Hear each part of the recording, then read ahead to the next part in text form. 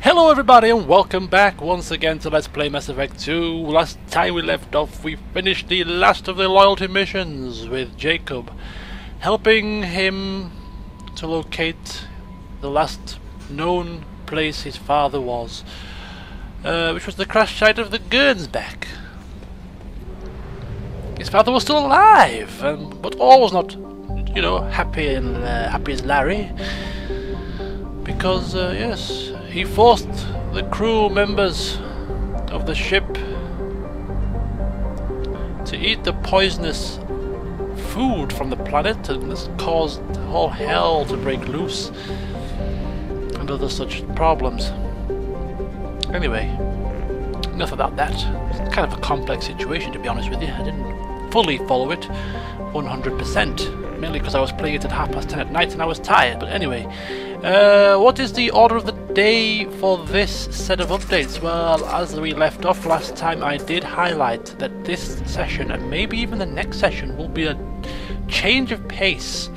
We've been doing mission after mission after mission, and now it's time for us to take a breather. Some of you won't like this. Some of you may, some of you will be indifferent, but it's part of the game and I'm going to do it. And I enjoy doing it, so I'm going to keep it in. And if you don't want to watch it, you can always skip it. But I'm going to go around all the systems and look at all the planets, all the anomalies, all the side missions that we can possibly do.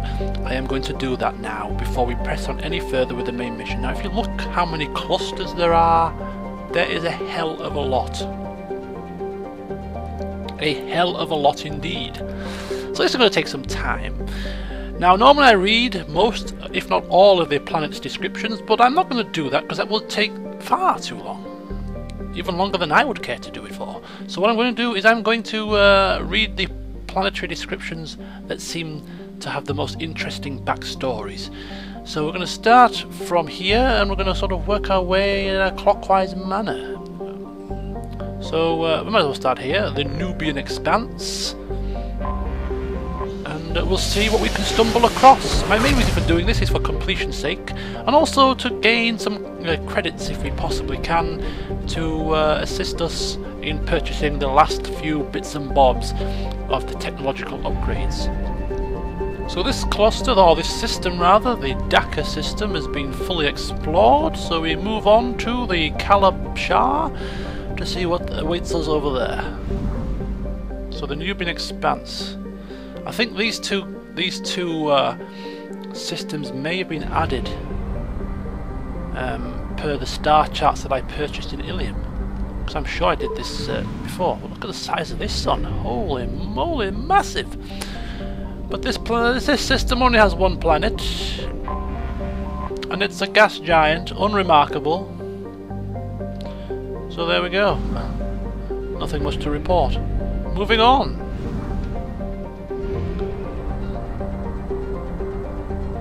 To the Calab Shah system, where we have two planets. Another gas giant, it looks like. Tefnut. Home to a Helium-3 collection, and the nearest refueling facility to the Nubian Expanse's mass relay. Oh no, is this where we went to see Tali, the Nubian Expanse? Possibly. Tali's flotilla. As such, it is a major gateway to the Verge and Terminus systems and has become famous for its hospitality industry. Tefnut's motto is known throughout the galaxy: like home, only better.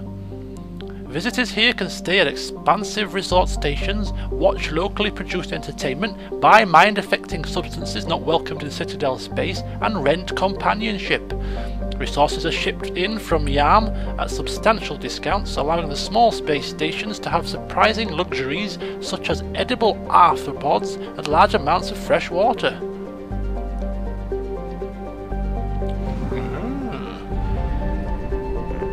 This is Yam. With over 90% of its surface covered in oceans, Yam is a habitable nitrogen-oxygen world, but its extremes can be quite hostile to sapient life. The heat from its extremely long days reach dangerous levels ranging from 24 degrees Celsius at night to 53 degrees in the afternoon in the temperate zones. Hurricanes can run unchecked across the oceans with winds reaching up to 250 kilometers per hour. While there are some arthropod-like animals, the predominant forms of life are various kinds of toxic algae blooms that stretch hundreds of kilometers across.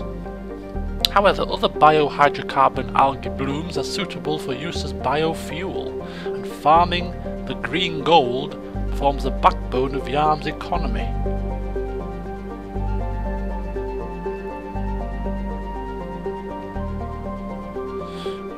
Okay.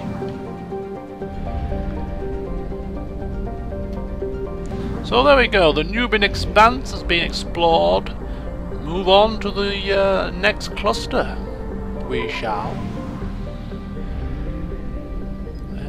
After we've refueled.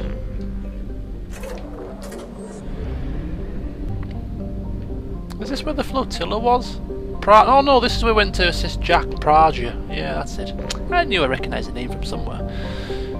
Anyway, moving further north to the Hades Nexus, which we've already explored. Okay. The Far Rim. The Shadow Sea.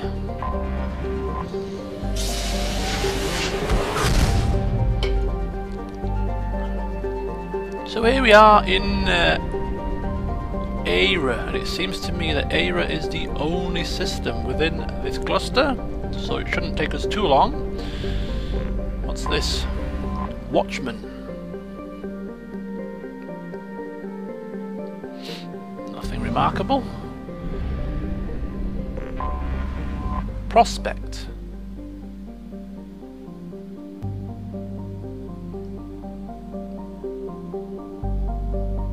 In a tragic turn of events, a galactic uranium surplus drove half the mining firms out of business, and the surfaces of some moons are littered with the bodies of executives who committed suicide by airlock.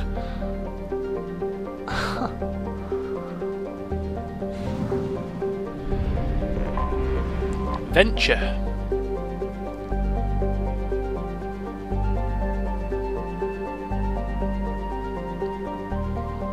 Nothing remarkable. And there's Horizon, which was one of the planets that we where one of the colonies was when we travelled there. The Horizon colony, where we met the collectors.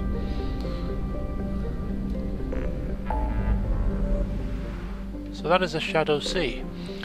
Okay then, the Far Rim should be next, or is what's this? Kalestone Rift, the Hawking Eater. What's this one here? The Phoenix Massing.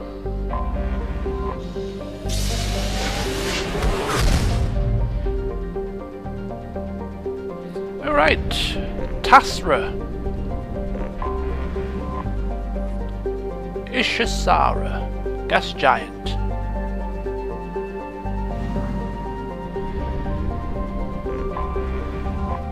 Pahir. Constantly scorched by the white bright giant it orbits. And finally, Sarape.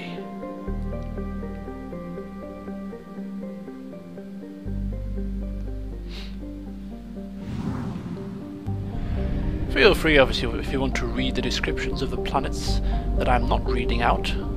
You can always pause it. But as I say, I'm only reading the planets that seem to have an interesting story to them, or any possible Earth-like habitable planets. Have we been here? Ekuna. This looks interesting, it's quite a big one. First discovered by the Quarians at the turn of the century, Ekuna is habitable but a second-tier choice for most species. Circling an orange sun, Ekuna averages below freezing temperatures. This led development firms to colonize at the planet's equator, where the climate is tolerable for agriculture. The Quarians, seeking a homeworld of their own, petitioned the Citadel Council for the right to take over Ekuna, but they had already settled a few 100,000 Quarians on the planet before approaching the Council.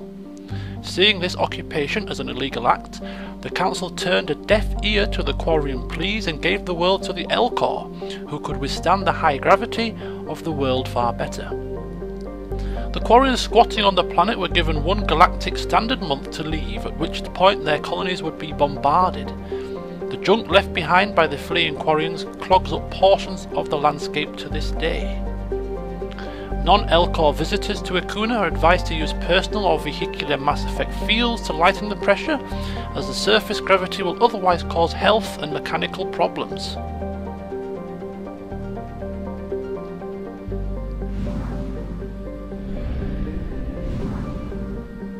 Phoenix massing has been explored. So they're an Elcor planet.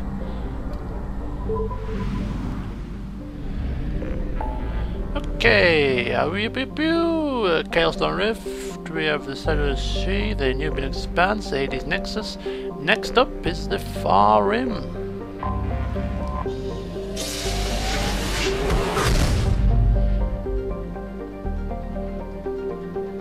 We have been here.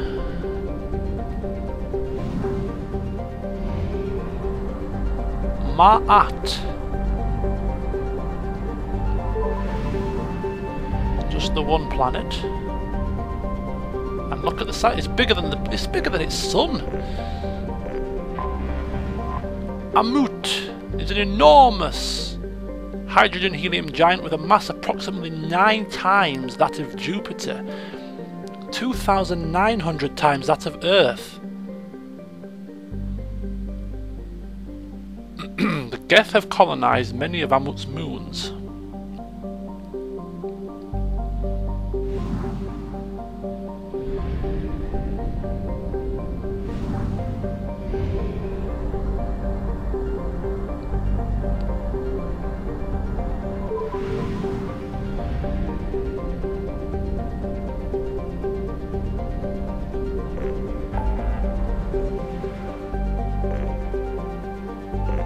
The Hawking Eater.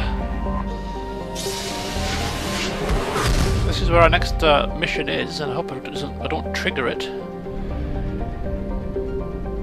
In fact, I may come here last.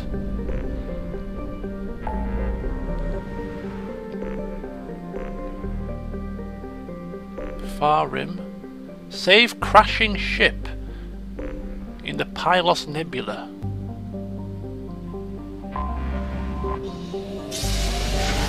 I have no idea what that mission relates to, of course, but we'll soon see.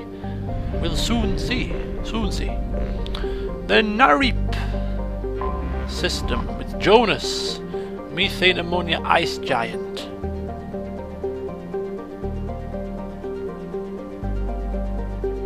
From orbit, Normandy sensors can pick out a hand-painted sign some waggish employee has left outside the complex. Last chance fuel for 100 light years.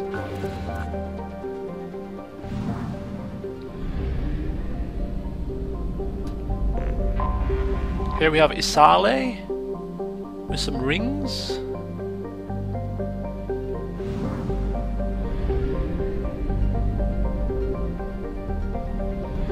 How many planets are there? 1, 2.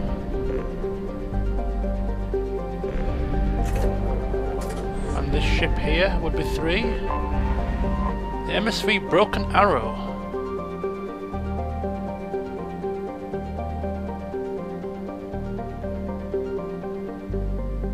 Geth signatures detected. Well, let's go aboard, shall we? Let's loot and plunder and see what we can do. Who would be best to deal with the Geth? That's the question. I think, oh, excuse me. Okay, let's have a look. Back again. Mordred and Garrus. Garrus has got overload and whatever else. Concussive shot. 3 points into nothing. 7 points.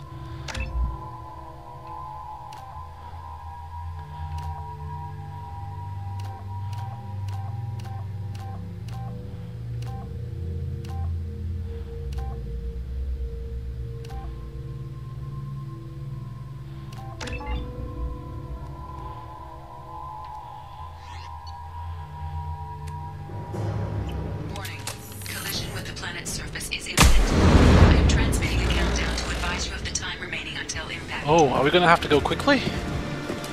Race against time! So I actually knowingly boarded a ship that is going to impact with a planet. Maybe not a good choice. Captain's log, yellow alert. I'm moving the ship to yellow alert. While we have seen no signs of trouble, I'm not so sure we won't run into Geth this far out. We have to be prepared for anything. I've been told it's a terrible idea to go this far out toward Geth territory, but these colonies need to defend themselves. Sometimes I think the only thing keeping the crew from shriveling up in fear is the 100 crates of military-grade weaponry on board. A little shore leave when we get to the Near-Pier system will do us all some good. We have a lot of deliveries to make, and it's not going to get any friendly out here. Red alert! The Geth are attacking! We're ill-equipped for an attack of this magnitude, but we'll do everything we can to survive this.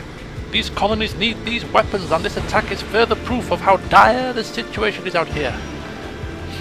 Signing off. All hands to evacuate! Should the Geth gain control of this ship, they gain control of 100 crates of weapons in the cargo hold.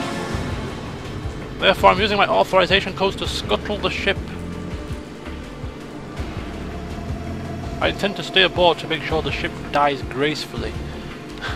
How kind of you. Disable the ship's engines, causing the orbit to decay. This will bring the MSV Broken Arrow down to the surface where the self-destruct timer will destroy the ship. Is this him? Anyway, enough chitty-chatty, man. We've got to move. Or else we go down with this thing.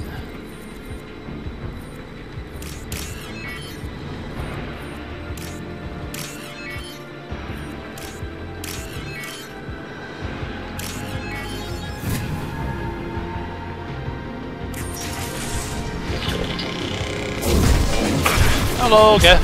How are you? Ah, two of you. Uh-oh.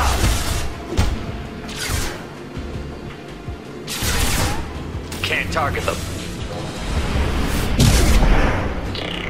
I'm not hearing any fire from my friends here. I assume they're outside. Ah, you see? They have a habit of doing that sometimes. Just observing me take care of business while they sit and do whatever they're doing. Navigation status offline, life support status, systems damaged, hull breach detected. Engine status disabled. To restore power, re-engage the power couplings. How does one go about doing that, I ask? Better find out quickly, because we got 4 minutes 36 seconds to find out. Engine restart.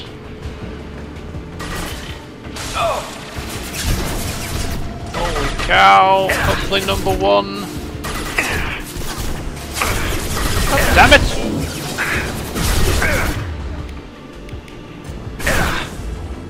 Thank the lords.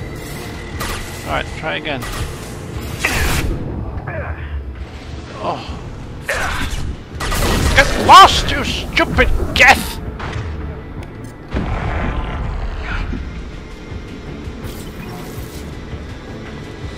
Bloody things.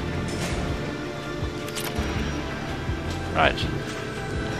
Try again. Activate power. I don't think this is working.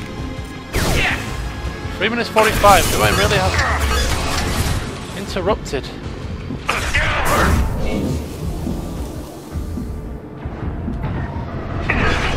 Oh, okay, this is really getting on my flaming wires now.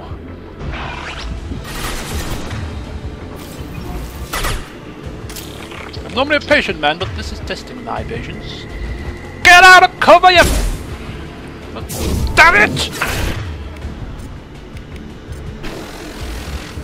Scratch one! Right, cover me now, for God's sake!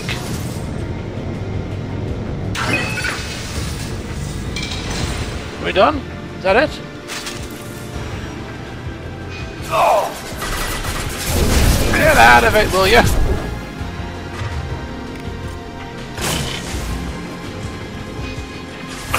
How do we get... How do we get across?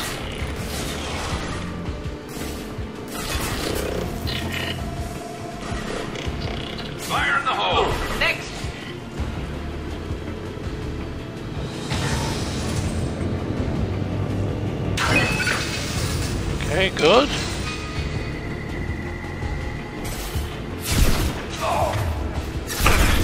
Gareth, do you have your sniper rifle on? Switch up!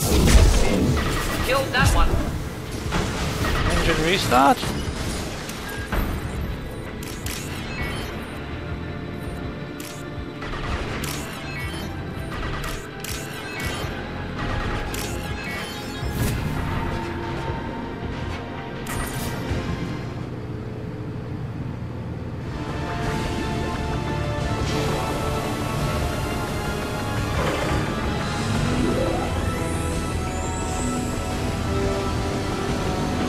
That should do it. Mission summary! Stabilized MSV Broken Arrow. Remaining Geth have been disengaged. The colony is safe.